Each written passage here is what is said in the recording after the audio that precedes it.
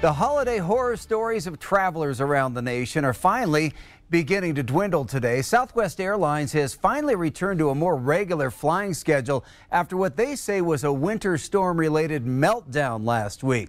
Today, the Dallas-based carrier did have to cancel 160 more flights, and more than 400 were delayed, most of those in or out of Denver. That's a far cry from the thousands that were canceled every day last week.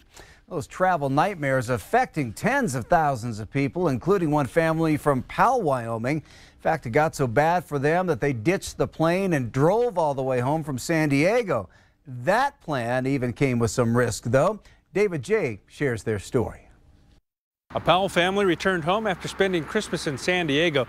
The trip involved a couple of stops in Billings on each leg and also was delayed by flight cancellations from Southwest Airlines. So the family, instead of risking another flight cancellation, decided to rent a car and make the 23-hour drive back home to Powell. Heart Mountain. 6-year-old Mikey Holland spent his 23 hours creating artwork of Heart Mountain. Trying to manage 23 hours in a span of 2 days is pretty crazy, but they were troopers. David Holland says he and his wife made the decision to drive rather than take a chance on the Southwest Airlines flight out of San Diego. We lucked out. There were 2 cars left from budget. They were the ones that we went through that we got a pretty good deal on. And they drove home on a slightly longer route because they needed to pick up their car in Bozeman, where they left on a Southwest Airlines flight on Christmas Eve.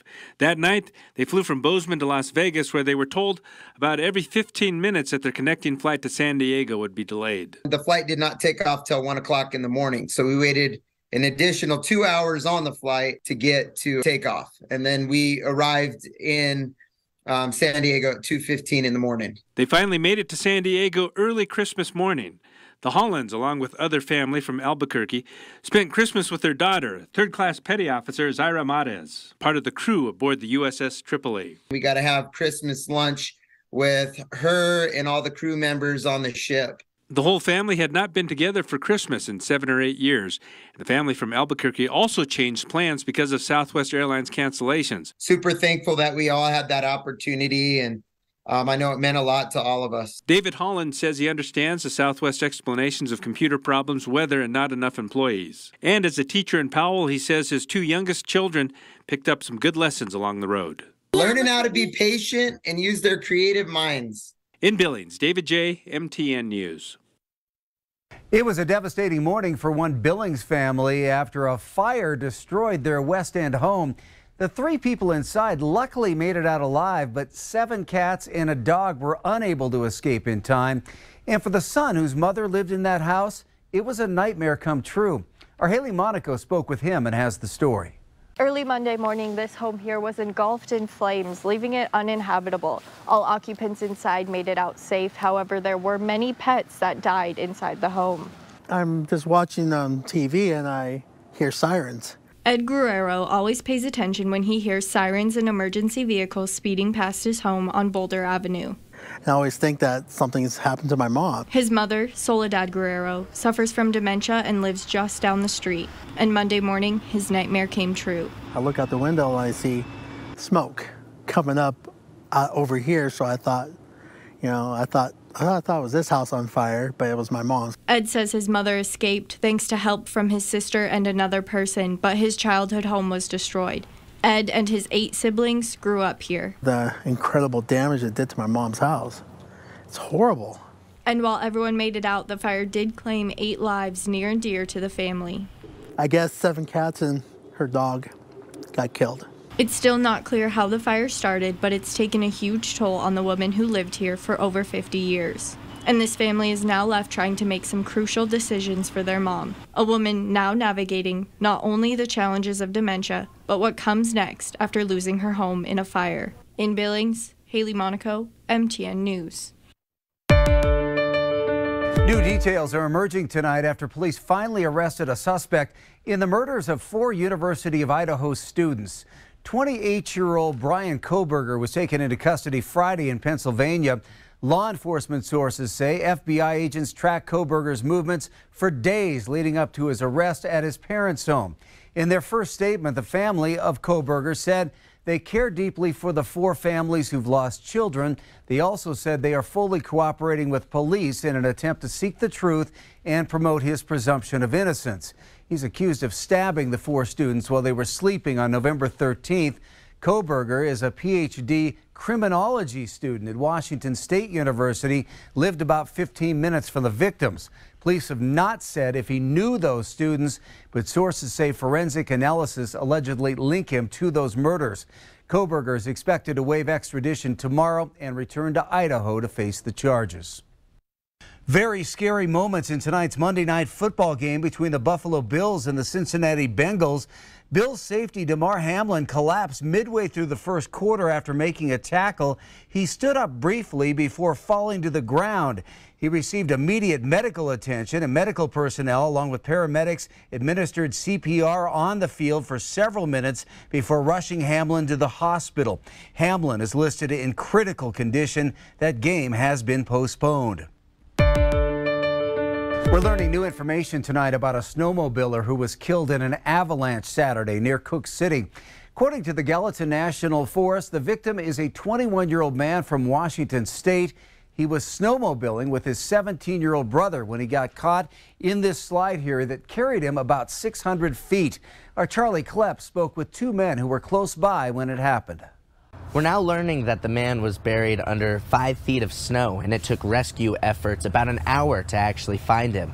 Part of that delay is because he didn't have one of these, an avalanche beacon, which would have helped the rescuers locate his body underneath the snow. When Alden Shawcross and Sam Hensler arrived in Cook City Saturday morning to do some backcountry skiing, they didn't expect to have a front row seat to a tragedy. We finished up our ski day and got back to town. Everyone was talking about it. And then, kind of saw the aftermath. Shawcross and Hensler were a part of a group of 8 skiing the same area where the avalanche struck. As you can see from the tracks in these photos, it's a popular area for snowmobilers and skiers. It was surprising to me in some ways at how the town just kind of moved forward. They continued to ski in the days that followed, but say the avalanche was never far from their minds. Whenever we go out, we're assessing the conditions, the aspects, the snow conditions, and what risks we need to watch out for. The name of the victim has yet to be released, but we do know he's from Washington State and was snowmobiling with his 17-year-old brother on this slope when the snow broke. He was about a couple hundred feet from the top when the avalanche broke, and he was swept all the way to almost the toe of the debris here, where he was buried 5 feet deep. The video released by the Gallatin National Forest explains the unstable, wind-swept conditions that led to the death. It broke 1.5 to 2 feet deep on average. The men were also snowmobiling without avalanche beacons, which would have helped nearby witnesses more quickly find where the man was buried. A nearby group of riders rode upon the debris and saw his sled sticking out. They started a beacon search. Didn't have a signal. For riders or skiers like Hensler and Shawcross, it's a nightmare that will serve as a reminder to be extra cautious. If anything, it just hammers in the point that even though the conditions were pretty good, about as safe as they can get, like the risks always exist. I mean, err on the side of caution, it's the risks are there and they're serious. Near Cook City, Charlie Klepp, MTN News.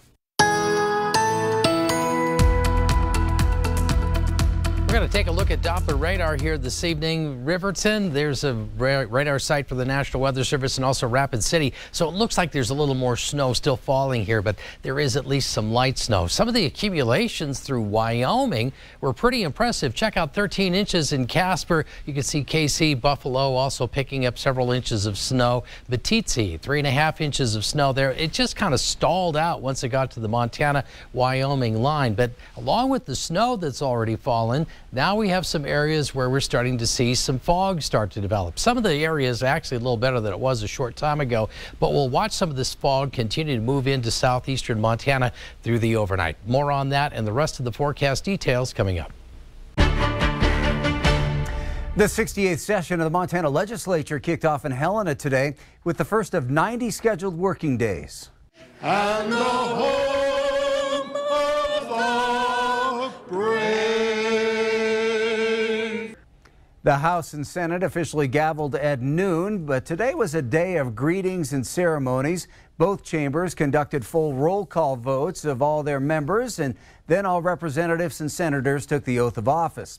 Hundreds of bills have already been introduced, and today both sides detailed the work ahead. To the members of the Republican caucus, we must remain steadfast in working together to achieve the conservative mandate that our voters and Montanans have sent us here to accomplish. I have confidence in each of you here today that together we can accomplish great things. Senate Democrats are ready to create the majorities we need to meet the pressing needs of our state. We're committed to work with respect for all of you and Montana citizens. You can also expect our conscientious commitment to the rights and freedoms guaranteed by our Montana Constitution. As the 68th session of the Montana Legislature begins in Helena, MTN News is your source for complete coverage on air and online at ktvq.com. And if you download the Q2 streaming app for Roku and other devices, you can watch all our stories on demand. You can also catch our weekly roundup, Face the State. New episodes premiere each Friday night at 8 o'clock and air throughout the weekend. Still to come on the MTN 10 o'clock news here on Q2, Montana's minimum wage is once again on the way up. But what impact will it have for Montanans? We'll break it down next. And later, a new Congress is about to convene in Washington. We'll dive into the work to be done coming up in just a bit. From Montana's news leader, you're watching the MTN 10 o'clock news. There's better news for some Montana workers heading into 2023 as the state's minimum wage is going up. But tonight, with very few businesses still actually paying minimum wage, Alina Howder takes a closer look at who it will benefit. 27 states, including Montana, raised their minimum wage this Monday, but most businesses, including Mitchell Golf here in Billings, have always paid their employees more than minimum wage, which makes us wonder what kind of impact this will actually have. If anyone knows anything about staff retention, it's Bill Mitchell, owner of Mitchell Golf. The people I have mostly have been working here a long time, some people up to 25 plus years. Mitchell says there's no secret formula to keeping employees, but believes it starts with paying more than minimum wage, which was just raised 75 cents to $9.95 an hour. And it appears Bill Mitchell isn't the only one who has that figured out. According to the Montana Department of Labor, only 4.2% of Montana's workforce was making the minimum wage in 2022. I believe 15 really should be the minimum wage. We found that people who make less than that, you almost need a second job to survive, and especially with the inflation right now. Mark Harden is the business developer for the staffing agency Express Employment Professionals in Billings. So a couple of the things you said you were looking for? None of the companies they work with offer minimum wage. We have a couple in the 14 range,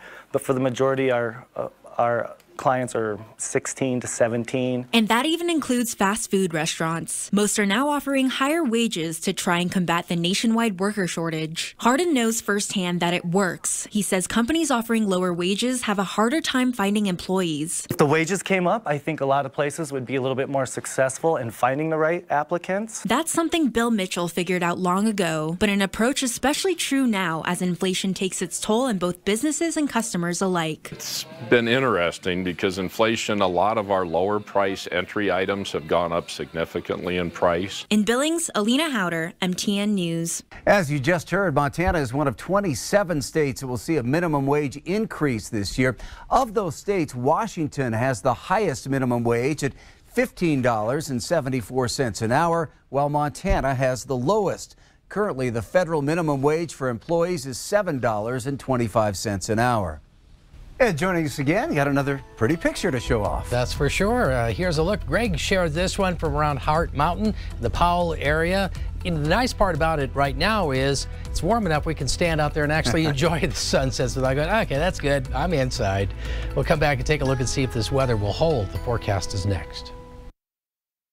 Storm Tracker weather starts now with meteorologist Ed McIntosh. Stockman Bank weather cam. Let's jump right into the almanac for today. Well, it's really close to average for this time of the year. 1 degree warmer, 1 degree cooler, depending on whether you're in the morning or the afternoon. And with no new precipitation, we still have a clean slate for the brand new year. These were Temperatures across the region for highs today, only 13 in Havre, 12 in Glasgow and Wolf Point, 20 in Williston today, but 29 for you in Miles City, 34 in Sheridan, and 31 in Cody and Livingston for the afternoon, with that 36 here in Billings. It was typical for what we were seeing across the state. Overall, a fairly quiet weather pattern. As we showed you at the top of the newscast, it was really into Wyoming where we saw the snow. Now, as we start to shift gears, fog is going to be the bigger threat, as we started to show you at the beginning of the news. Areas most impacted will be from Billings to the east and some areas to the south as well. Up into northeastern Montana, you'll also see some heavy fog at times where visibility could be down to a quarter or half mile,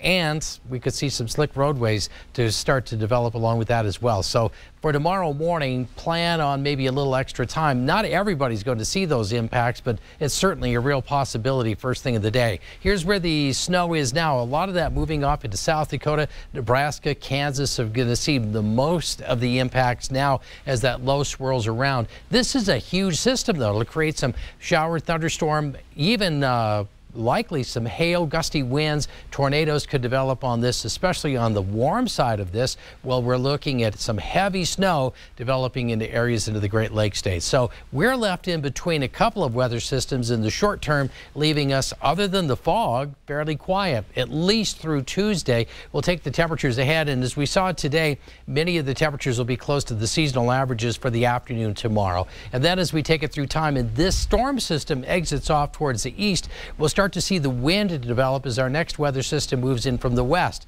Livingston, Nye areas, 50+ mile-per-hour wind gusts are certainly possible Tuesday night into Wednesday, and then Great Falls north, Cut Bank, Choteau area, we'll see some of those stronger winds develop. Great Falls will be breezy as well.